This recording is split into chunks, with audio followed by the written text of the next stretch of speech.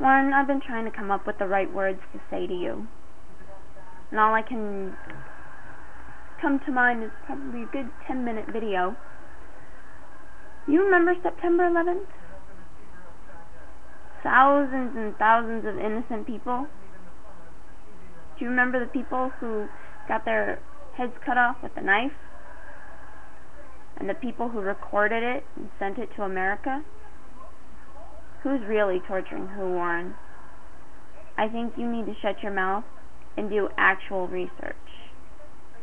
Like asking the troops yourself. If you can hold your composure for that long.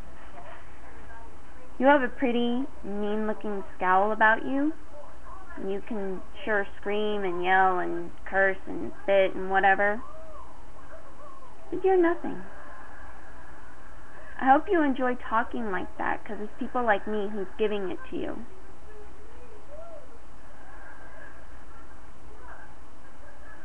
I think you forget about September 11th. Twin Towers? Ring a bell? I think you forget about other innocent people who got their heads cut off. Those people had families. Children, friends, mothers, fathers, brothers, sisters.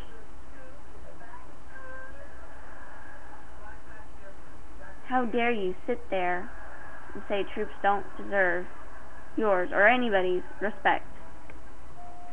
It brings great comfort to know that I'm fighting for people like you. Speaking from a troop's perspective, yes, I knew exactly what I was getting to when I signed up.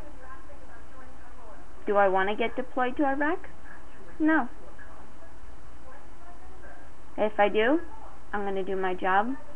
I'm going to do it the best that I can, which will be the best, because I am part of the best. You actually believe what the media has to say? You actually believe the reports and stuff on the internet? You actually believe shit from Google? I think you're living in denial. I think you need to do better research other than the internet and articles from the internet.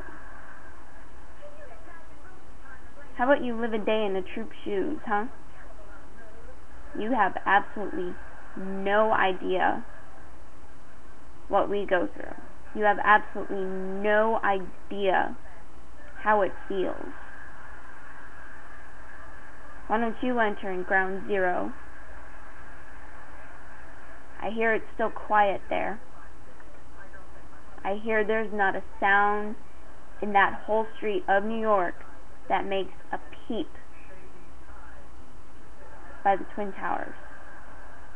How about you go on the front line of battle? How about you sit there and you watch as more and more troops die? And how dare you bring up Pat Tillman? I've expressed my grievances about Pat Tillman, but he knew what he was getting to when he got into this war. Why else would he turn a multi-million-dollar contract to do so?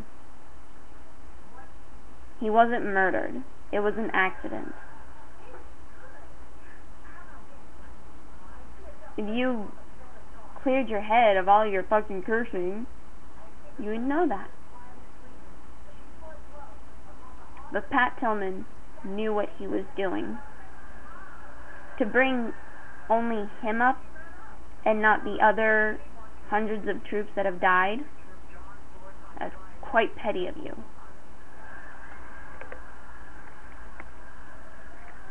I don't think you'll ever see from another person's point of view. And yes, unfortunately, you do have the right to say what you want to say. But I have the right to report you. Enjoy life on YouTube while you can. I'm going to get you kicked off.